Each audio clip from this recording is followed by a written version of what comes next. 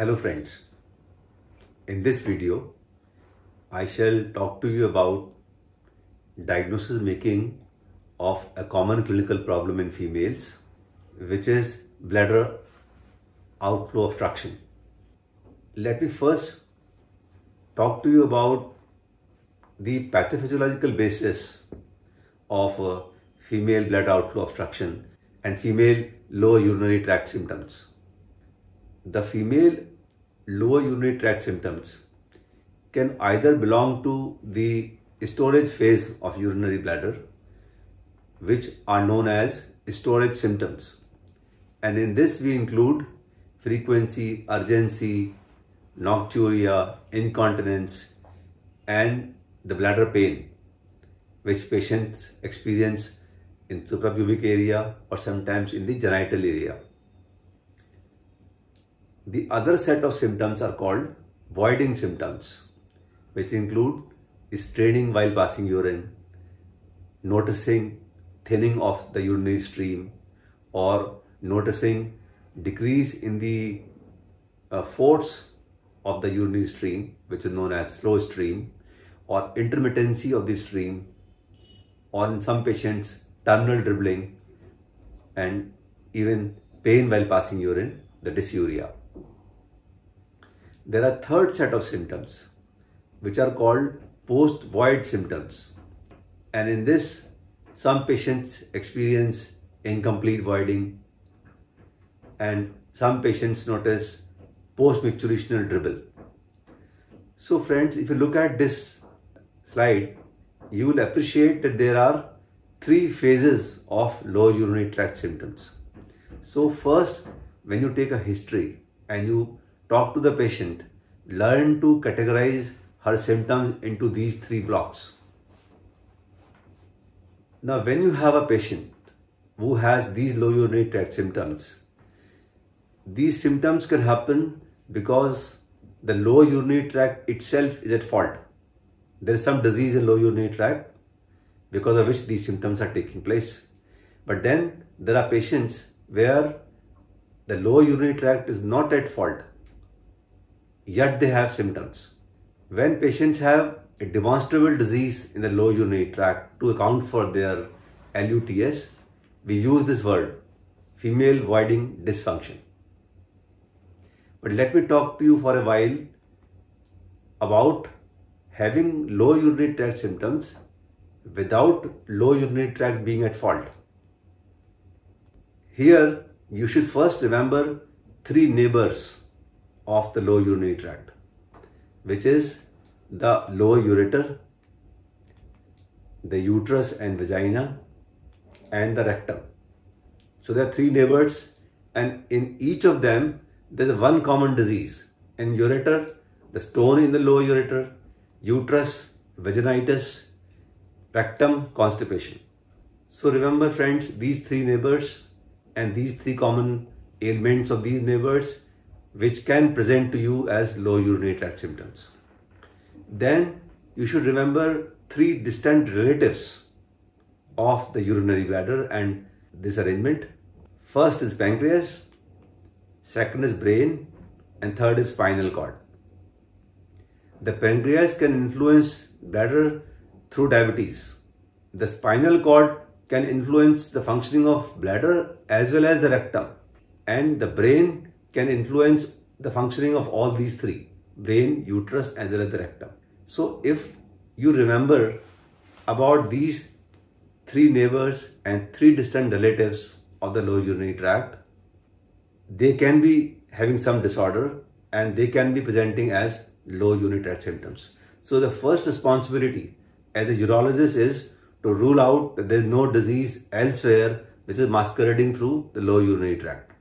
Having done so, you move to the actual group, which is the lower urinary tract is at fault, and therefore the lower urinary tract symptoms are present, and this entity is known as female voiding dysfunction.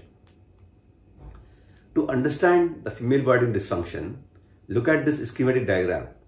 There's a bladder in the center and there's a urethral tube. The bladder muscles generate at a time of voiding contraction force, which is called detrusor contraction. And in some patients, the abdominal straining augments the force of bladder contraction. It supports the bladder contraction. And both these forces are called as propulsive forces because they propel the urine out of the urinary bladder through the urethral tube. So this is one part.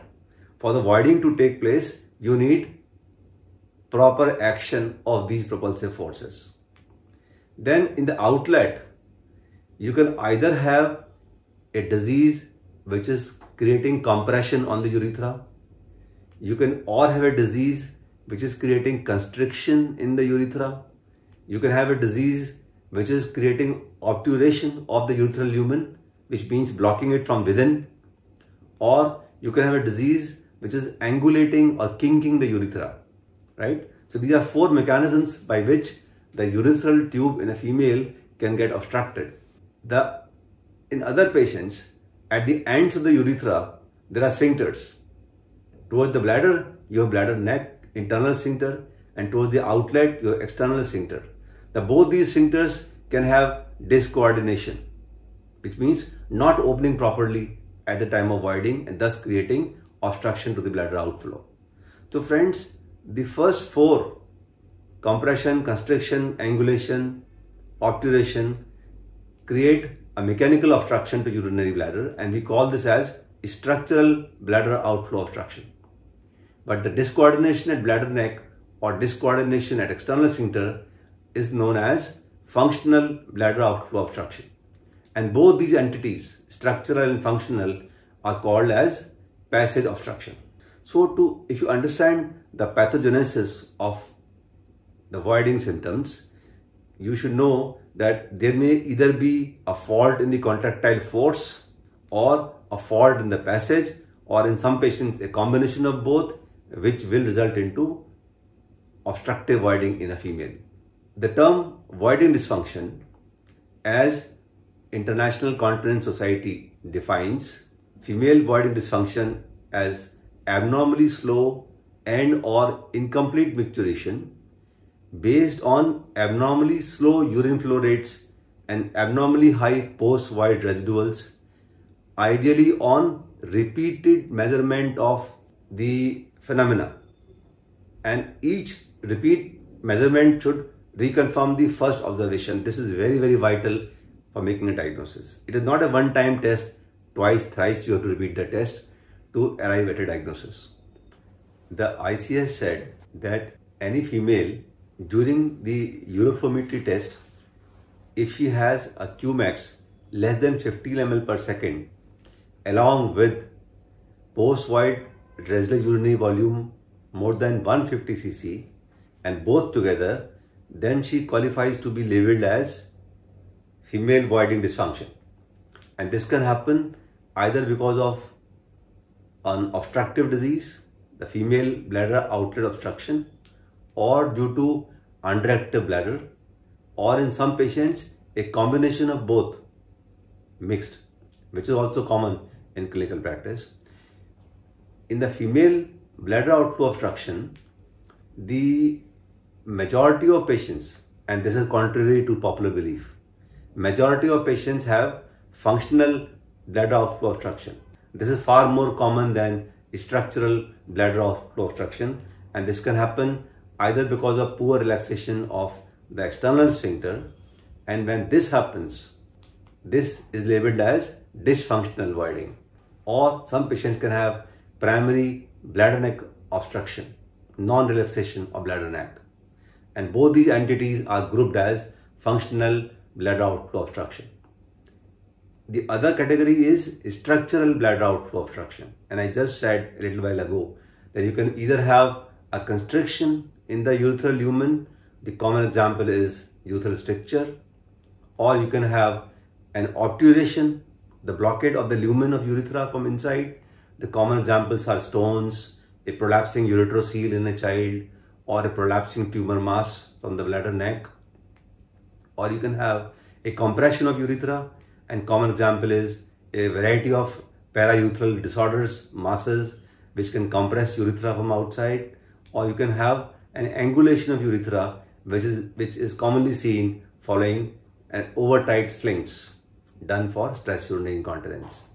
So friends, I hope you understood the actual pathological basis of the female bladder outflow obstruction and female obstructive low urinary tract symptoms. In case you have any questions, you can ask me on my email, and in next video we'll continue this topic. Thank you very much.